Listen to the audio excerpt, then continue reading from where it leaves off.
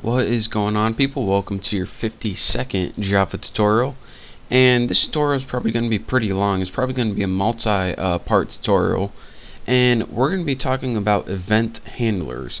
So what an event handler or event handling is in the last tutorial I showed you guys how to build a simple GUI or GUI. Well, what an event is anything that the user can do, like move their mouse, click a button, press enter. Those are called events in computer language. Now, what an event handler is the code that responds to your mouse movement or button clicking. So the event would be click a button. The event handler would be the code that says, okay, when you click this, I want another box to pop up that says you just clicked the button or something like that. So the event is what the user does.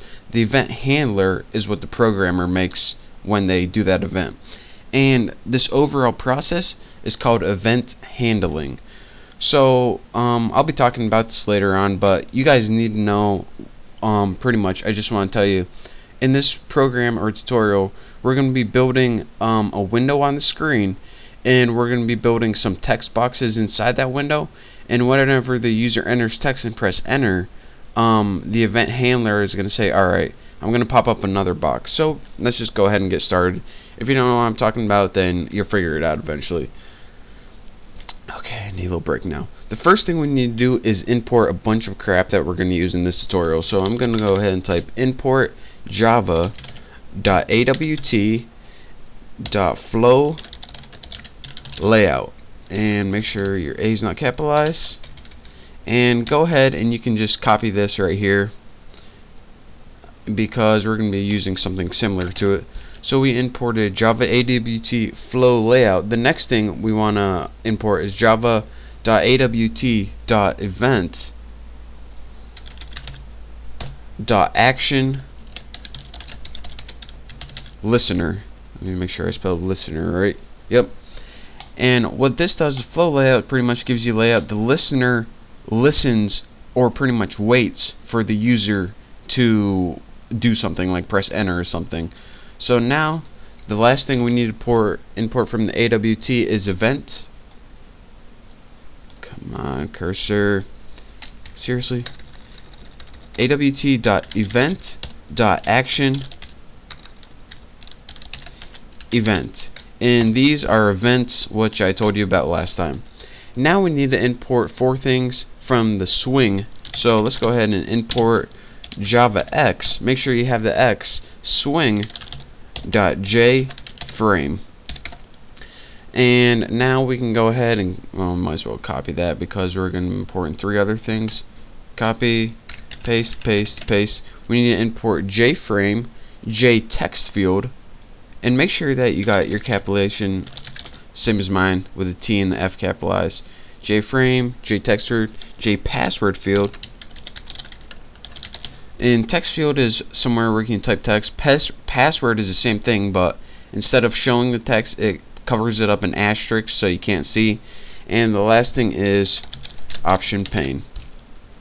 So now we imported everything that we need for this tutorial, and these pretty much are all the built-in methods and variables that we're going to use.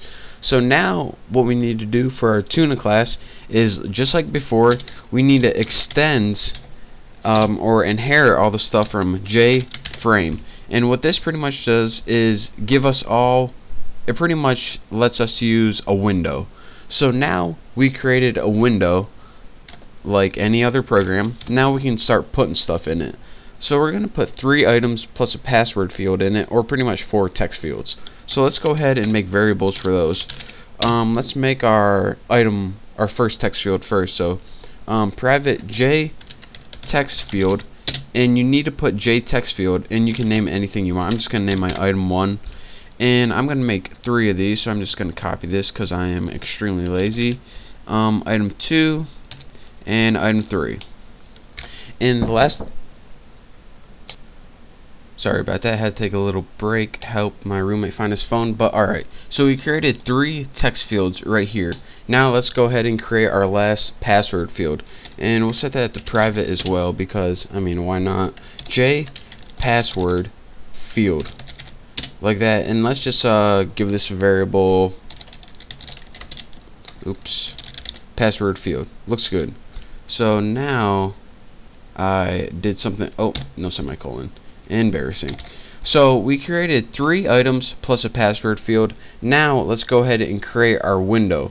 So let's go ahead and create a constructor for this, and since my class is named Tuna, I'm gonna have to create a method that's named Tuna. So I'm just going ahead and gonna type public Tuna, doesn't take any arguments, and whatever I create in this is pretty much the window. So the first thing I need to do, or first thing I actually want to do, is add a title to this. And if you remember from the last tutorial, to do this you just put super, and then in your argument you put the title or whatever you want for the title. Not going to get anything fancy because I'm not creative at all. So now we're going to have to set the layout for this, which is pretty much how things are placed. And we don't want to have to code a new layout and place everything, so we're just going to grab a one by default. And how you do this, put set layout, and if you're wondering where all these methods are coming from, they're imported somewhere up here. All these built-in methods that I'm using, you just can't make set layout and put it in everything. You actually have to import it. So set layout takes one argument, and the argument for this is new flow layout, just like that. And that is a method in itself, so make sure you have that typed just like that. So now we have a title and a layout to our window, so let's go ahead and start adding those text fields right there. So the first thing we're going to add is the item 1, and we're going to set this equal to new J text field. And in the parameters for this, set the length of it as 10. And now we have an item, but we didn't add it to the window yet. So let's go ahead and add item 1, and this will add the item to our window. So now, although you can't see it, you pretty much have a blank window with just a little text field on the screen. Now we're going to go ahead and do that for the rest of our items. So let's go ahead and put item 2 and set this one equal to, and these are going to be a little bit different, just change things up a little bit. New J text field, but as your parameters, go ahead for this one and put like enter text here.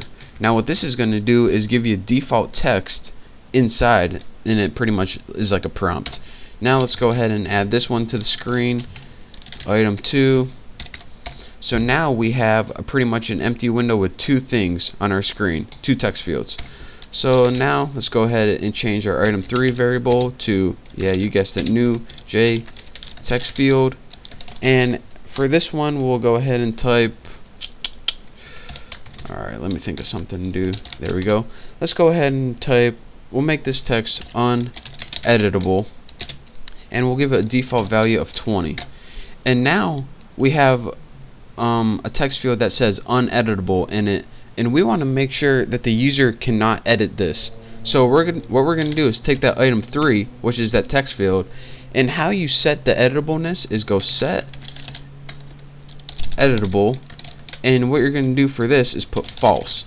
And if you put false in that text field is not going to be editable, so the user is going to be able to change what's on the screen, read what's on the screen, but they aren't going to be able to edit it.